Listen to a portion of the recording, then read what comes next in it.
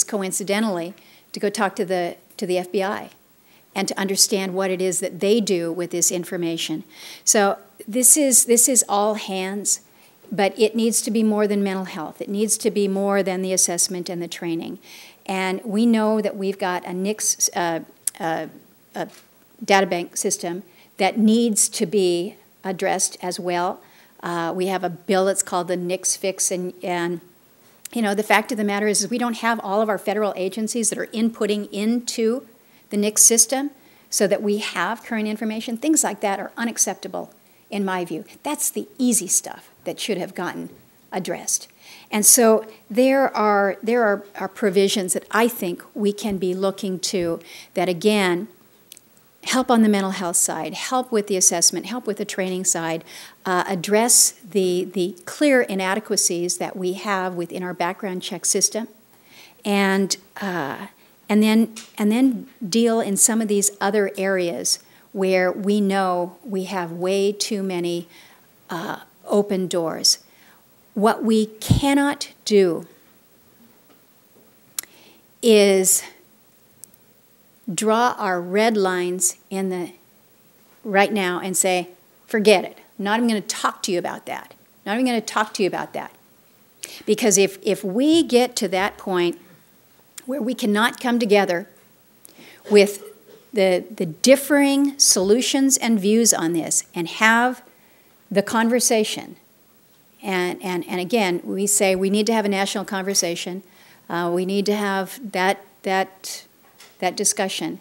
But you can't have a conversation if you have said, I'm not going to talk to you if you're going to bring this up, and I'm not going to be in the same room with you if you're going to bring this up. This is too important. We cannot have a continuing escalation of tragedies in this country.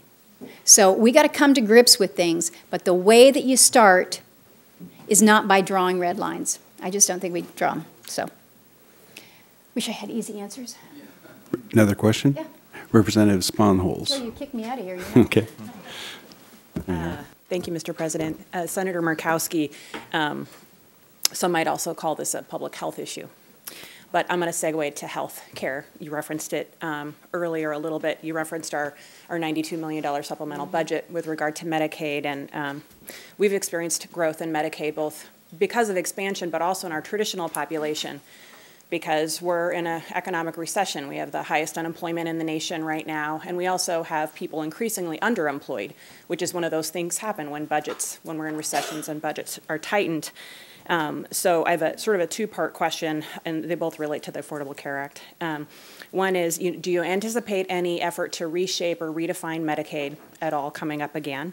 And then also, with the repeal of the individual mandate, we have a group of people who are continuing to be uninsured, and we need those people to enter the market. I know that Senator Collins has been trying very hard to identify a way to introduce sort of a bronze level. What's the status of that? Is there any hope, and can we help in that way?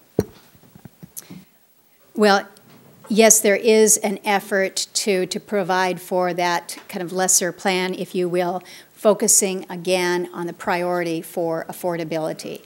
And again, when we think about where we are right now with the debate over health care, to just say, well, we're just going to move on to other issues, leaves those families and those individuals who truly cannot afford that care. It's not that they don't want to. So repeal of the individual mandate didn't do anything within the ACA other than to say you're not required to purchase it. And so if you don't purchase it, then you're not going to be fined. But everything else within the ACA stays. But the problem still remains that for these families who were paying the fine anyway, they still can't afford their health care. So there is an effort that is underway to help provide for a lesser plan. There are a couple other legislative efforts that, in my view, are going to be important to help stabilize the market. This is something that I've been working on with the chairman and the ranking member of the Health Committee Chairman Alexander and Murray have a bipartisan proposal that is out there that would provide greater flexibility to the states that would help with just this effort. There's also another proposal that is at play, also led by Senator Collins, but with Senator Nelson from Florida, that would take the Alaska model. They're all talking about the Alaska model and what you did with reinsurance. I know it cost you $55 million. That was a big commitment and a big decision, but I think we have seen here in Alaska how that has paid off. We just found out that our numbers were a little bit off, and for the first time in a long time, it was off in our advantage. So we're actually going to be receiving more coming back to us from that. So there are efforts. What you can do, speak up as a legislature. I think I say this every year, that the resolutions that you provide us, when you can demonstrate a show of support in certain areas and say these are Alaska priorities, this helps us. And I'm going to say the same thing to the mayors when I visit with those that are gathered at AML later today. So I would encourage that push to us there. Okay, what was your first one? Medicaid. Oh, Medicaid. So do I think that there is going to be an effort to revamp or restructure Medicaid? Absolutely not this year. But you asked, you kind of left it open-ended. Medicaid, I think we recognize as the program that it is, having come about in the mid-'60s, we're looking at the sustainability of the Medicaid, Medicare, Social Security, the entitlements, and realize that our demographics have changed in the past 50 years. And so how we make these programs sustainable into the future, this is a challenge to us as a Congress. It's kind of like you all and dealing with things like pensions and things that you really want to just jump right into because they're so easy to address. These are challenges for us, but in the long term we must. But I don't believe that you will see, in fact I'm relatively confident that you will not see an effort to reconfigure or reform Medicaid in this congressional year. Yeah. Representative Seaton. Mr. President. Senator, thank you for your action supporting pulling back the offshore leases to the areas that have been traditionally leased that concern so many Alaskans. And you're familiar very well with our fiscal problem and our lack of revenue to support the kind of infrastructure development that would take place. And so my question is what is the possibility of Alaska getting that same 37.5% share of oil oil revenues from the offshore areas that Louisiana and the other Gulf states share instead of zero? Thank you.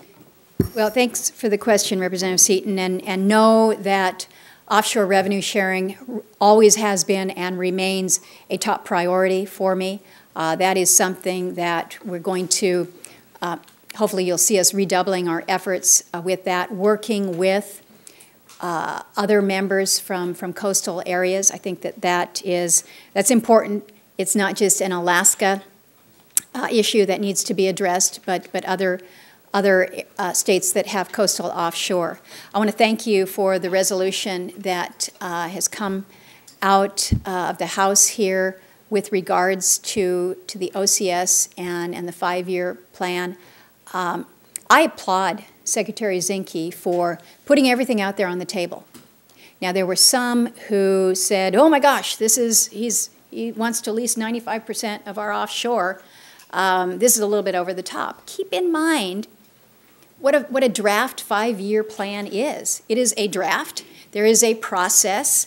And so he began the first step. And the first step was to identify those areas that have the potential for leasing and have the public weigh in, have leaders weigh in, and then make a determination as to what should be reasonably incorporated within a 5-year plan. But not everything that you put out there is going to stay out there. But unlike the previous administration, who took a very narrow view to what should be included in any 5-year plan, they had identified a few small areas, put that out, and then from there, they took off. Because what happens within the formation of these 5-year plans, you can't add anything on once that draft has been laid on. You can only take things off. So don't start with a very narrow base and then get it so skinny that you really can't do anything to benefit anyone. Let's start with a full meal deal, put it all out on the table, and then figure out what is appropriate and what is not appropriate. As the congressional delegation, we looked at it and said, hey, we want to send a strong message that let's focus on the areas of highest interest. We certainly know the potential for us in our Arctic offshore. There's been exploration back in the 80s. Just because Shell is not there right now does not mean that we don't have opportunities. Cook Inlet has been producing for us for 50-plus years. So let's make sure that these are on the table. But we also suggested that some of the other ones are not ready for prime time. So the Secretary will take that into account. We had public hearings in Anchorage yesterday, I think it was, and those hearings are going on all over the country. And so from that informed process that will take months and into the next year, the Department of Interior, through the Secretary, will make a determination as to what will be included in the final 5-year plan. But remember, it's a 5-year plan. So if we decide, you decide, 7 years from now, gosh, we've got extraordinary potential over in this area, we weigh in again. So I'm pleased with the direction that they have taken. I'm pleased that we've seen the level of public comment that we have. That will continue. But in the meantime, what we need to be doing, what your delegation needs to be working on back in Washington, is to make sure that there is that level of equity when it comes to revenue sharing, as the Gulf of Mexico has, so we should be able to share in that.